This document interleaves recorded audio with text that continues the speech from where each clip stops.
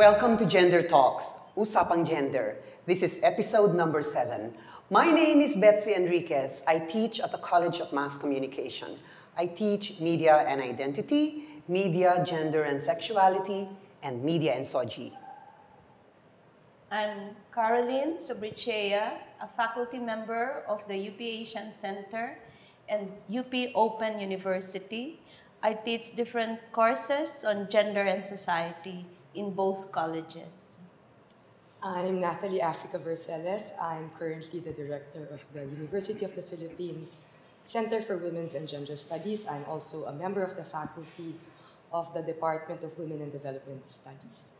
I teach currently the course, The History and Perspectives of Women, Gender, and Development. Ako si ROLANDO, nagtuturo ng kurso na media at sexualidad at kasarian sa UP Film Institute at sa College of Mass Communication. Ang ating paksa ngayong episode na ito ay masculinities o pagkalalaki. Siguro ang unang-unang tanong ay dapat iba to kay Roland. Kasi siya yung tinuturing nating expert on masculinities. No? So Roland, ano ba ang tinutukoy kapag binabanggit itong salitang masculinities? What are we talking about? Ang masculinity, katulad ng femininity, ay social construction. At sa masculinity, ito ay ang social construction ng pagkalalaki. Kunyari, sa simpleng sign para sa toilet na kung saan ang lalaki nakapantalon, na nagde-designate na ito magiging function itong espasyo na to. Yan ito din magiging architecture at interiors ng espasyo na ito, nakaiba sa espasyo ng nakapaldang sign, yung pambabae na klase ng toilet. No? At kahalintulad nun, ay iba rin ang architecture at interiors ng pambabae. Walang urinal sa babaeng toilet. Sa lalaki ay may urinal at mas maikli ang pila. Sa gamit ay mas maikli ang pila sa men's toilet kaysa sa women's toilet. Kasi walang consideration sa volume na ang gumagamit nito ay halos pareho lang naman. Pero dahil mas marami ang facility para sa kalalakihan sa men's toilet ay mas nasa-service ito. Ibig sabihin nito ay sa kalakhan ay pinapaboran o binibigyan privilege ang pagkalalaki or masculinity over femininity. Dahil ito yung mas kinoconsider na mas may prime value sa ating society in terms of gender. Okay, nabanggit yung femininity, no? In contrast sa masculinity. Tanungin naman natin si Natsi at si Carol. Ano ba ang tingin natin, mga kababaihan sa masculinities? Ikaw, Nats. Well, tulad nga na nabanggit ni Roland, ang masculinities ay social constructs. Yeah, okay. Na kung ano ang dapat ang lalaki sa ating lipunan. At kaya siya kinukonsidera sa plural na form. Yes. Kasi hindi lang iisa ang pagiging lalaki sa lipunan. Di po ba? So, ang lipunan po ay tinuturo na ang mga lalaki ay dapat maging agresibo, competitive, dominant, rational, tapos hindi sila pwede maging emotional. So, yun po ang mga dikta ng lipunan na nararapat sa mga lalaki. Sa mga babae, iba naman. Hindi po ba? Ano naman yun? Parang yung salungat. Okay. Diba? Ang mga babae ay dapat passive, submissive, loving, caring, nurturing. Tapos, binabansagan silang mga emosyonal, irrational, hindi po ba? So, parang nakikita natin na parang, ano siya, dichotomy, parang binary opposites. Ang pagtingin po sa pagiging lalaki o pagiging babae sa ating lipunan. Carol, you wanna say something? Bilang isang anthropologist, gusto kong ipaliwanag na ang konsepto, yung construction ng masculinity, ay dinala ng ating lipunan at iba ang pakahulugan nito sa mga nagdaang mga panahon at mga kultura. Meron tayong 85 major ethno-linguistic group. Iba-ibang dating ng ano ang isang lalaki, isang tunay na lalaki, at isang naglalaki-lalaki lang. Meron din tayong pag-differentiate ng ano ang tunay na lalaki, yung sinasabi nating ideal na lalaki at lalaking hindi ideal ang pagkilos, base sa yaman ng isang lipunan. So kung titignan ninyo, yung mga definition o social construction ng masculinity sa mga pamilyang mayayaman o lipunan na mayayaman, iba din, no? Ang masculinity kapag pumunta ka sa mga lipunan o komunidad ng mahihirap. Ang pagiging isang tunay na lalaki ay pinapahiwatig base sa pag-iisip, sa emosyon, sa ugali at pagkilos. Yung sinabi nila Nazi, yung paano ka magdadamit, paano ka magsasalita, naiiba-iba ito sa panahon, sa kultura, at saka sa ethno-linguistic group na pinanggagalingan mo. Magbigay ka nga ng halimbawa. Ano itong mga pagkakaibang to? Halimbawa, sa mahihirap, nakikita ko ngayon, sa mayayaman, talagang nandudong pa rin yung gender role stereotyping. Si lalaki ang maghahanap buhay, si babae ang mag-aalaga sa anak. Pero kung pupunta ka sa mga lugar na mahihirap, sa mga barangay, makikita mo dala-dala na ni tatay, yung bata, ganon. So, dahil? Mas fluid na yung hatian ng trabaho. Dahil nga yung mga babae ngayon ang mas parang marami ng nakikita nga migrant workers, marami tayong mga pinadalang mga babae sa ibang bansa. Okay. Tapos ang naiiwan sa bahay ang mga lalaki. Doon sa mga pag-aaral na ginawa ng mga estudyante ko, parang mas fluid na ang gender role, assignation. Pero sa mayayaman, so nag-iiba siya sa kultura, sa economic status, saka sa tribo na pinanggagalingan Doon mo. ako interesado, sa tribo. Oo, siyempre. Indigenous At saka group. relihiyon, no? Okay. Ang lakas din ang dating ng pag-define ng masculinity base sa relihiyon. Alam natin yung mga ideal na dinala yan ng Kristyanismo sa atin. Kasi bago naman dumating ang mga Kastila, talagang wala naman tayong matingkad na gender divide. Nagsasaka ang babae, nagsasaka ang lalaki. Nung dumating ang Kristyanismo, doon tayo nilagay ang babae sa kwarto at pag-aalaga, ang lalaki ang lumabas at nagsaka. Ang relihiyon ngayon, siya rin ang nagdadala. Pero di ba lahat ng relihiyon patriarkal? Sabi mo eh. Pag-organisado. Hindi ako pwedeng, hindi dapat mag-generalize. Meron kasi tayong Catholics for Women's Empowerment na Okay. ngayon. Meron na tayong mga madre. Si Sister Mary Jan ang kinakahangaan ko na isang feministang madre. Siya yung lumalakad, naging nasa kalye, nagrarally at pinaglalaban ng karapatang pangtao. Mabuti naman. Oo. So nakikita ko rin nagbabago ang simbahan, marami ding inisyatiba sa loob ng simbahan. Pero talagang simbahan ang isang nagdala ng konserbatismo para bumaba ang katayuan ng babae sa ating lipunan. Do I take it now we all teach masculinities in our gender classes, no? So, Yes. sa iba't ibang kurso, you cover it, no? Yes. So anong tinuturo natin sa ating mga estudyante? Roland? Ako, ang tinuturo ko sa masculinity ay yung pagiging double standard nito sa femininity. Kunyari, nag-assign talaga sa gender ng social roles, no? Ang babae, hindi pwede manligaw at mag-aantay lang maligawan, samantalang ang lalaki, pwedeng manligaw for most part, no? Okay. Ang lalaki ang magpropose ng marriage, ang babae ay mag-aantay Di ba lang. nagbabago na to? Pero sa ating normative na lalo na sa media ay nandun pa rin yung moment na parang big thing na lulod ang lalaki sa harapan mo at magpo-proposal ng may higanting bato sa gising. At saka may dalang cake na masarap. Yung mga ganun ba? So, yung pagkakaroon ng double standard, ang babae kapag nagkaroon ng extramarital affair ay tinatagurian mababang uri ng babae na, samantalang ang lalaki ay parang may badge of honor pa. Dahil nakikita natin mismo sa lipunan natin, ng mga politikos natin, ay umaamin na meron silang marami silang mga anak sa ibang pamilya o sa ibang mga asawa. So, nakukuha pa yun na parang badge of honor ng mga botante o ordinaryo. At kailangan i-expose ito sa classroom na hindi nga siya dapat normative. At wala dapat na-appear dito sa mga gender roles na to sa lipunan or sa bahay.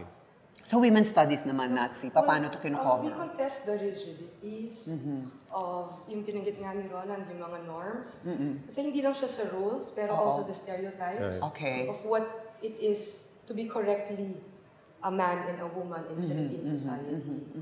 Kasi as it is now, dahil nga sa patriarka, ang norm ay unequal gender relations kung saan nangingibabaw ang lalaki sa babae. Okay. So kung tayo manatili sa mga kahon na idinidikta ng lipunan tungkol sa ano ang tamang pagkalalaki o pagkababae, hindi natin binabago ang hindi pagkakapantay-pantay ng relasyong pangkasarian. Okay. So we need to problematize the social construction of both femininity and masculinity. And particularly how we valorize everything that is culturally coded as masculine and devalue everything that is culturally coded as feminine. Okay. But when you think about it, yung mga feminine traits ng altruism, nurturance, cooperation, solidarity, hindi naman negatibo yan. Of course. Pero bakit siya kinukonsidera Na mahina. Hindi ba? Na imbis na Na pambabae lang. na kinakailangan na ipalaganap nga sa lipunan, tinitignan siyang kahinaan ng tao. Gusto ko itanong kay Carol, dati naman di natin pinag-aaralan yung masculinities di ba? Bakit ito lumitaw? Dahil nga siguro nung mga nakaraang mga panahon at nagkaroon talaga ng matinding pagtingin ng lipunan sa katayuan ng mga babae.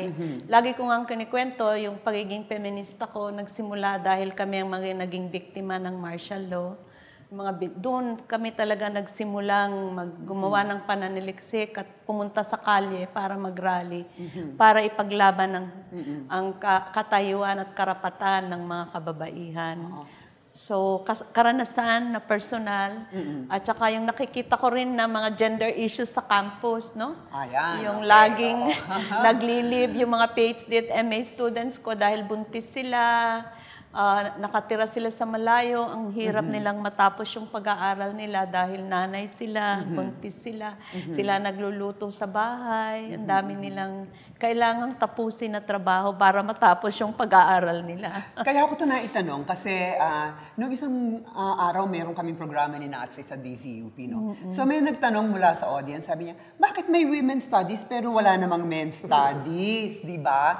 So kaya gusto kong palitawin natin ito. Ano nga bang sagot doon? Si Natsy muna.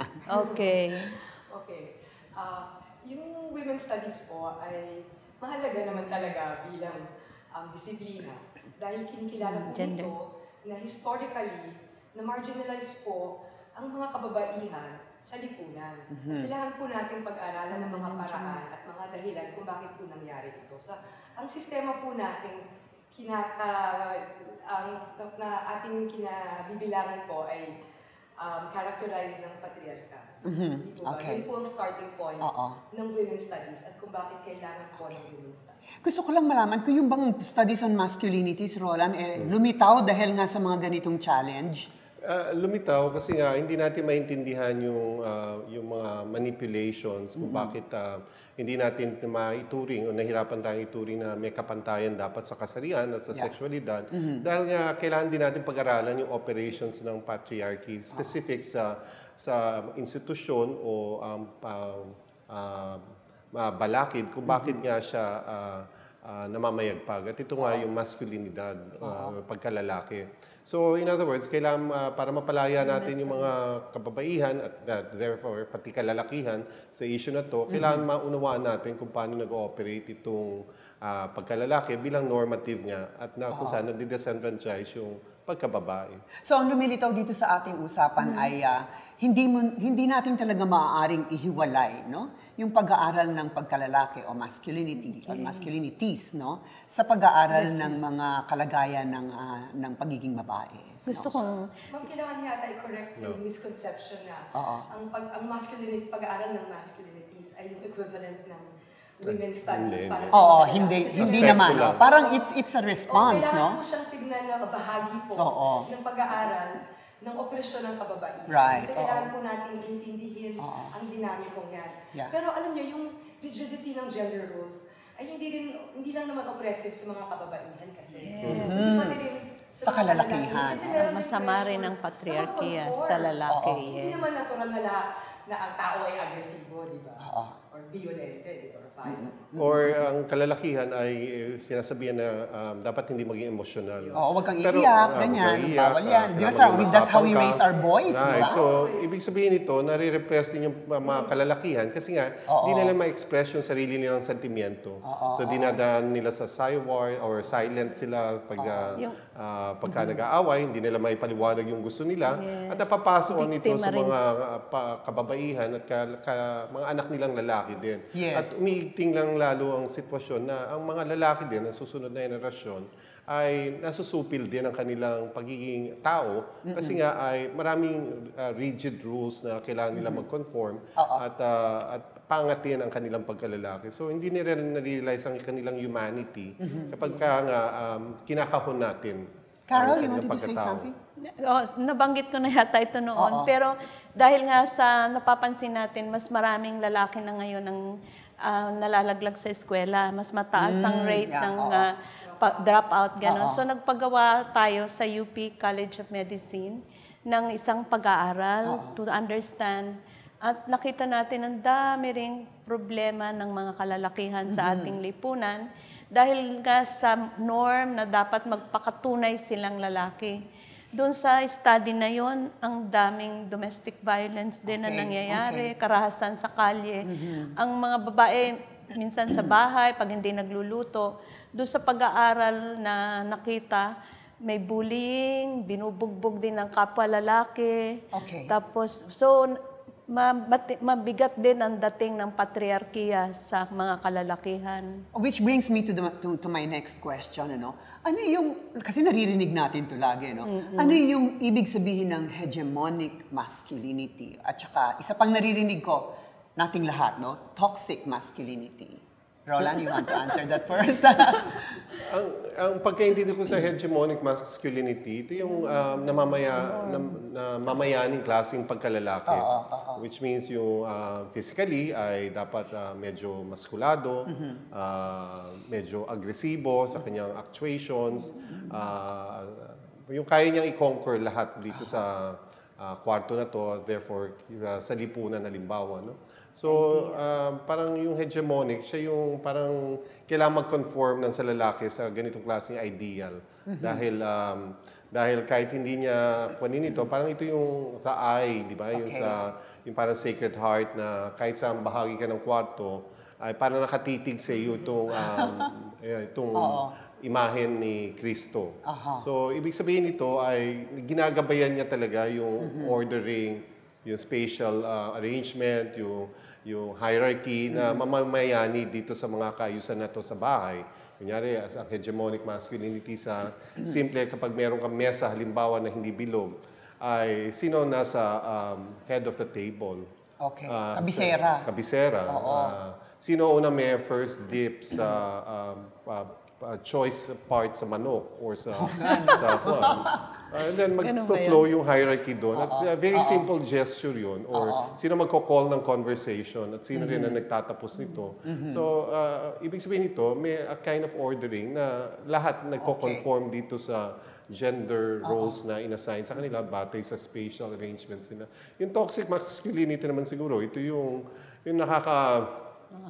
nakaka-inflict din ng toxicness sa iba pang mga tao. Kunyari, yung abusive na klase ng masculinity, physically abusive, verbally abusive na klase ng masculinity, na napapagod na yung mga tao or even na abuso na yung mga tao dahil sa presence ng ganitong masculinity. Beyond what can be tolerated na. Beyond what can be tolerated. Parang ang bigat na nito para sa lahat. Pero at the same time, for most part, wala namang magawa dahil privilege nga itong masculinity na to. Ano kaya manifestations nito?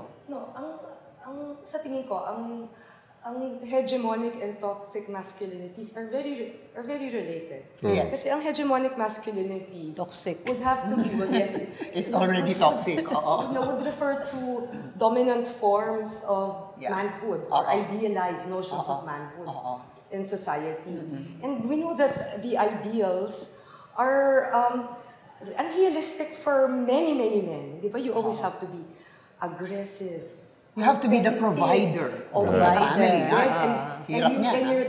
The support you provide should be adequate enough. Oo. Di ba? And that alone is Pressure. Pressure yun, that oo. many men, or vast majority of Filipino men, have difficulty Right. complying with. So, yung hegemonic masculinity na yan ay, ayun, gawa-gawa na naman yan ng lipunan na dapat lang lahat ng lalaki ay ganito. Oo. Pero yung mga ating binibigyang halaga ng mga karakteristik ay nagbubunga din ng toxic na behavior. Right, okay. Hindi po ba? Para ang mga lalaki ay mag-adhere sa mga dikta na ito.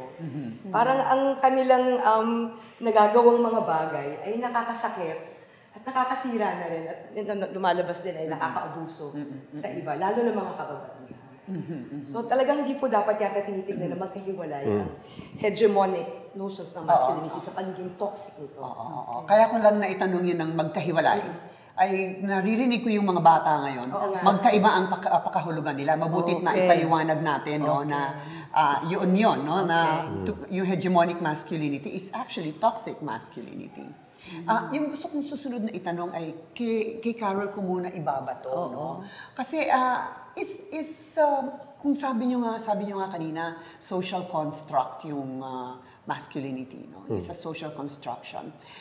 Can we say then that it's a performance, it's culture-bound, it can be time-bound, pwede siyang magbago across different spaces, pwedeng mag-iba ang performance of masculinity, Carol, bilang antropologo? Yan. Oo, culture-bound siya at saka highly constructed siya. Pero sino ang nagde-define, no?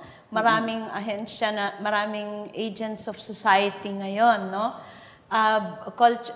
Bound siya based on the readings in history. Tayong mga teacher, anong tinuturo natin. Pero nagbabago din siya base sa mga batas. Ngayon, ang napakalakas na impluensya ng ating lipunan ay yung mga batas. Kasi dapat sumunod tayo sa batas. So, bawal ang sexual harassment. Meron na tayong maternity leave law, yung mga ganon. Oo. So, meron din siyang pagbabago base sa pagtingin ng ating lipunan at dala ng mga batas natin. Pero ang yung social construction is yung dala sa utak at ugali ng babae at lalaki. Yun ang malungkot, kaya ako mas gusto ko yung self-empowerment Kasi hindi mababantayan ng Estado, hindi mababantayan ng mga teacher, ang mga babae, mga bata pag nasa-sexually harass at nare-rape. Kaya ang sinasabi ko lagi sa klase ko is self-empowerment, tapos tingnan ng batas, tingnan ng kustumbre ng lipunan. Pero mahalaga sa akin yung kapangyarihan na nanggagaling sa sarili. Nancy, you want to jump in? I want to talk about how fluid masculinity Yes. Even with the same person. Yes. Kasi hindi ka naman lagi internally coherent. Di ba? Kasi meron ka rin tension. Sa workplace, pwedeng bilang boss, agresibo ka, talagang competitive ka. Pero pag uwi mo naman sa bahay, you're a loving husband, or a loving father. Hindi po ba yung you're in touch with your emotional self, na hindi mo naman talaga nagagamit sa workplace dahil iba naman ang mga rules doon. So, yung masculinities, kailangan natin tignan po na mas fluid and diverse, tsaka hindi siya stable. Kahit sa isang tao. Hindi po ba? And across time and space, Yes, merong ibang pagbabago din, no? Which brings me to my next question. Ito kasi naririnig ko sa mga bata. Tsaka may isa akong thesis student kasi ito ang topic niya. Yung bang metrosexual is a version of masculinity?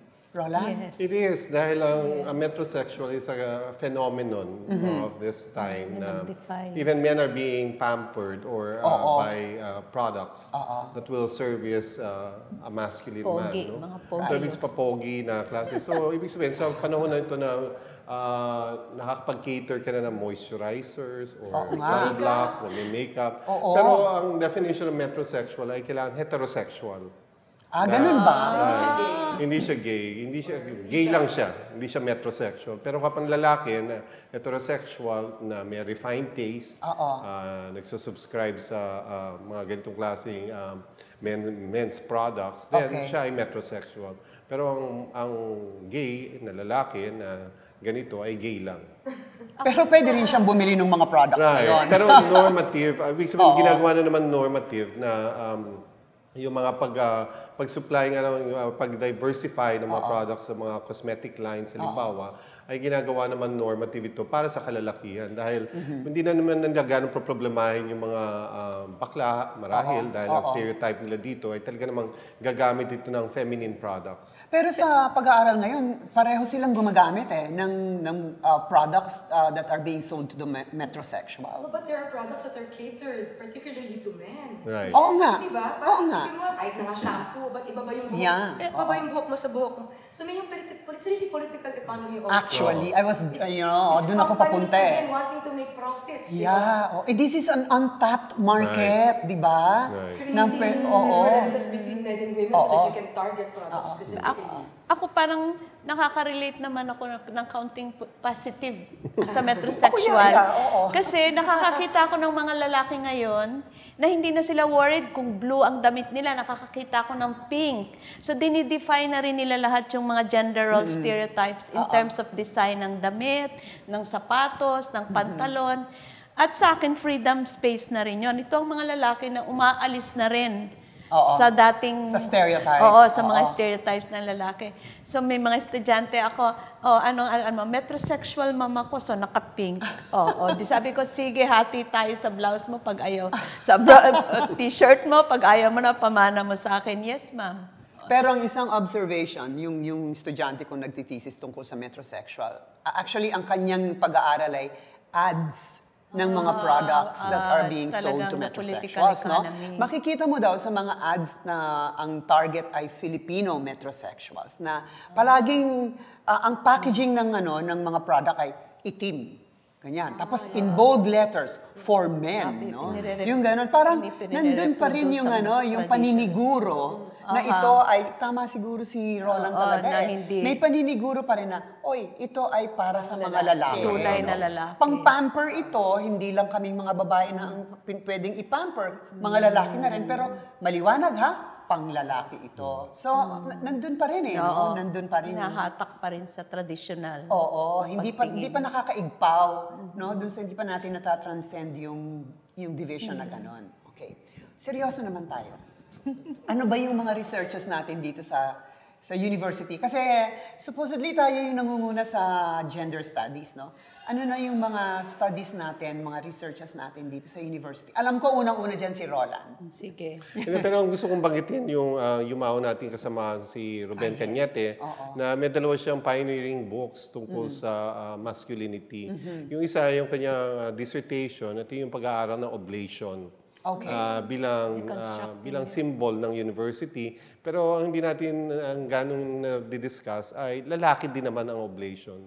So, power of figure of strength ito na klase at siyang in-embody to represent both men and women that come into the fold of the University of the Philippines. So yun yung pagka-replicate nito dahil bawat autonomous campus natin ay merong oblation, yung pagka-replicate nito ay tinalakay din yan na parang continuation of a kind of patriarchal imperative ng isang education within UP. Yung isa pa niyang study ay tungkol sa masculinity sa media. Kunyari, pinag-aralan niya yung mga bench fashion show na naka-highlight naman talaga, hindi naman kababaihan, pero kung mga macho dudes na nagpaparada sa sarili nila na naka-underwear sa supposedly the biggest fashion event of the year, yung itong bench underwear show. No? So pinag-aralan niya yun, plus yung replication nito sa pamamagitan ng mga yung dati sa EDSA ba, yung mga ads, tarpaulin, mga billboards na higanting na disruptive for most part. Dahil nakikita mo yung naka-brief na lalaki kasama yung sexy na babae dito. At kung paano nga rin yan nire-reinforce yung a kind of masculinity na very commercialized na klase. Na nag-o-objectify na rin sa... Nag-o-objectify, pero at the same time, posturing pa rin ng figure of strength, valor, and then yung idealization pa rin na dapat ganito mga kabataang lalaki. Pwede ba akong bumalik sandali dun sa oblation? Hindi kaya panahon na gumawa ng oblation na babae? O kaya yung agender? Meron daw. Meron na ba? Yung nasa CAL, ang tawag sa kanya ay magdangal. At saka siguro... pero hindi siya kasi prominent. Walang gender? Meron, babae talaga. So ito daw ang partner ni oblation na lalaki. Pero hindi siya kasing classical yung sculpture ni Tolentino, Guillermo Tolentino para sa Oblation. Ito ay ginawa ni Abueva. So medyo in a Abueva-ish kind of way, medyo modernist itong babae na to pero nasa liblib na lugar. At parang siya pa ang tumatanaw sa Oblation sa Quezon Hall dahil nasa New Cal building siya sa harapan ng New Cal Sige, building. i-petition na natin na ilipat. Sige, Carol. Nung mga 1980s yata, nagkaroon kami talaga ng advocacy. Napalitan ng simbolo ng UP na Oblation. Siyempre, natalo kami, umakyat kami sa Board of Regents. Pero ang pagbabagong nangyari, pwede nang lagyan ng sablay si Oblation. Dati napaka-sacred ni Oblation.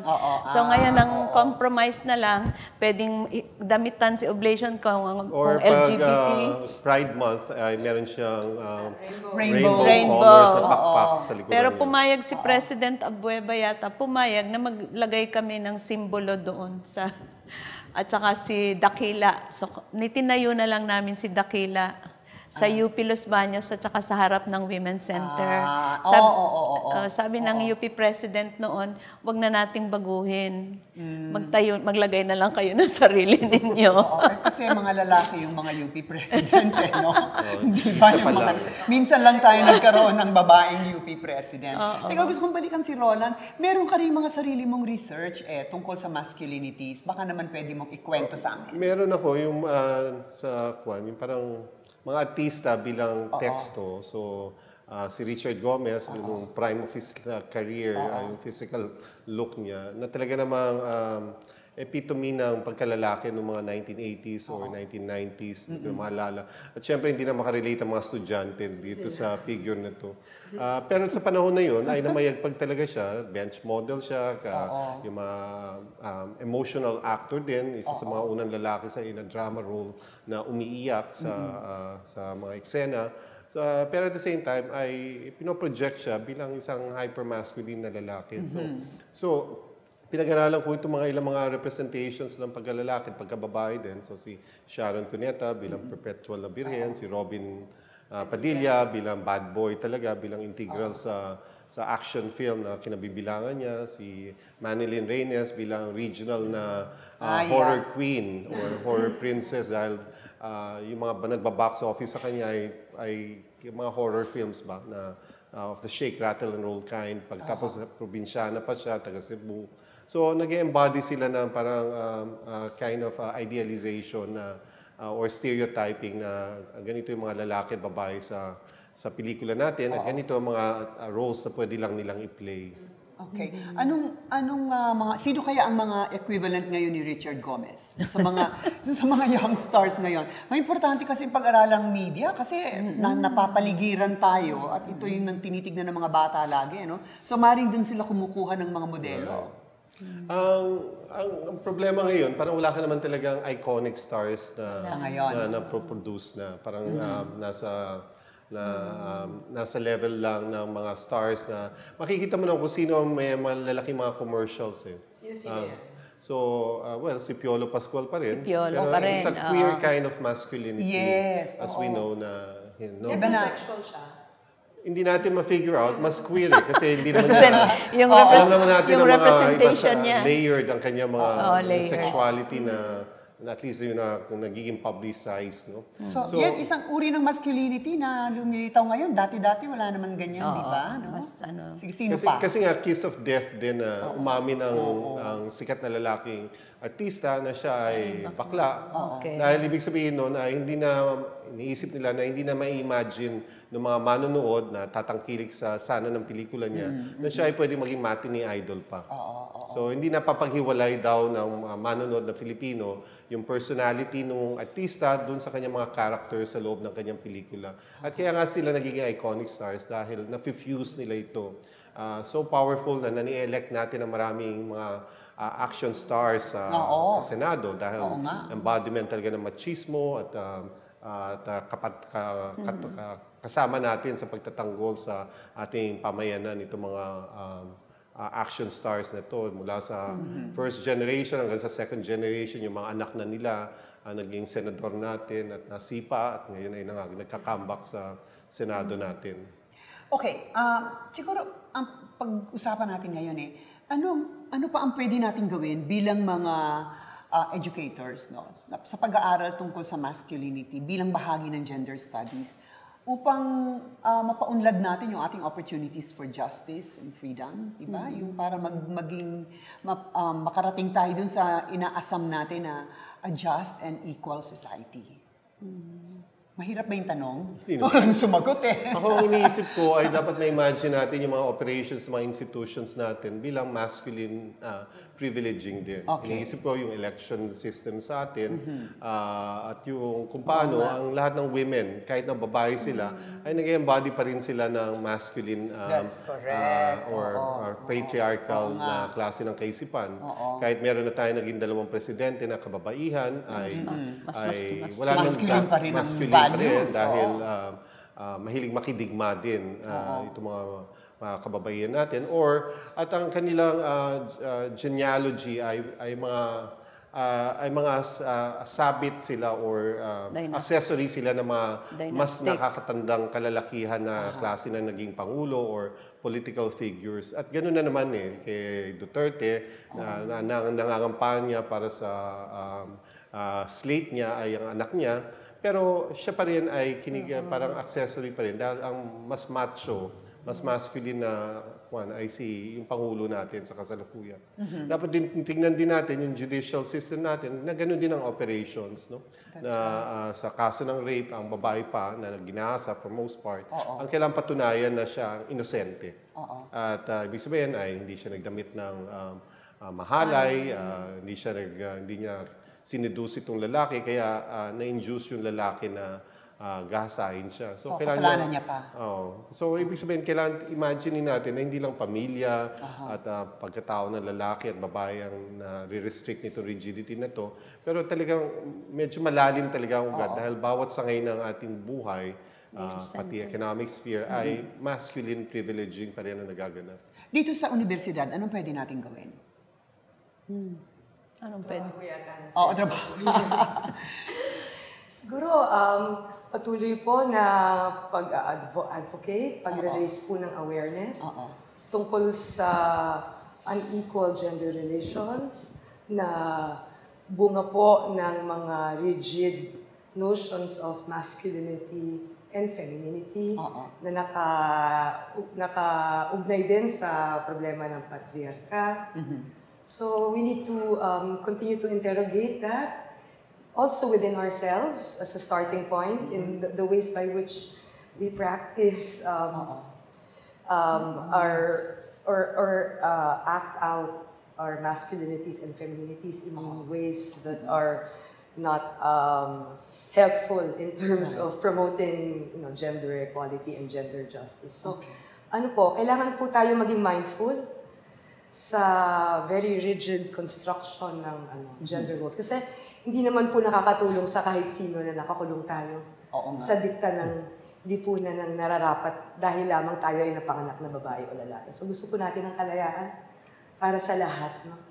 Maging kung anong gusto nila maging na hindi po sila nakakahon sa pinataw sa kanila dahil lamang sila ay napanganak na babae o lalaki. By the way, hindi lang babae at lalaki. Lahat ng kasarian. Di ba? No? Pero kahit na, di ba kinakahon pa rin po nila nakakahon sa lahat. That's true. Oo nga naman.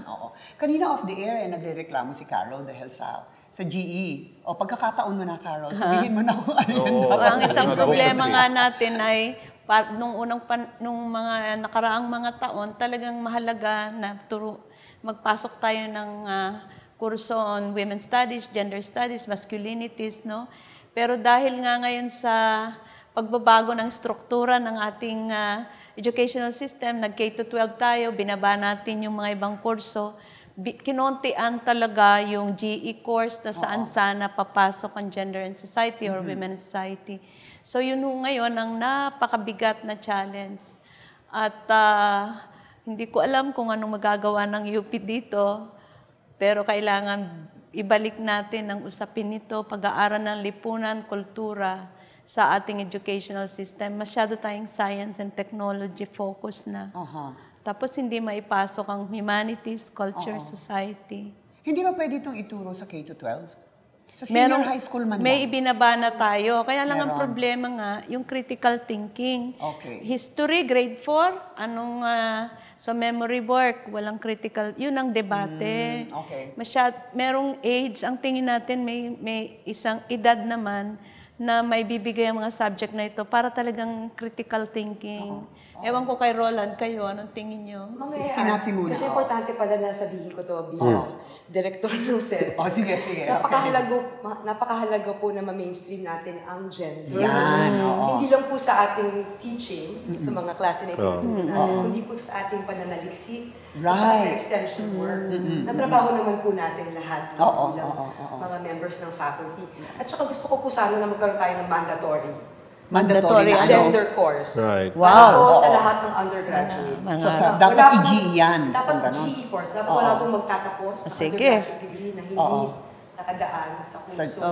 Balik tayo sa kalye. Tama yan. Oo nga.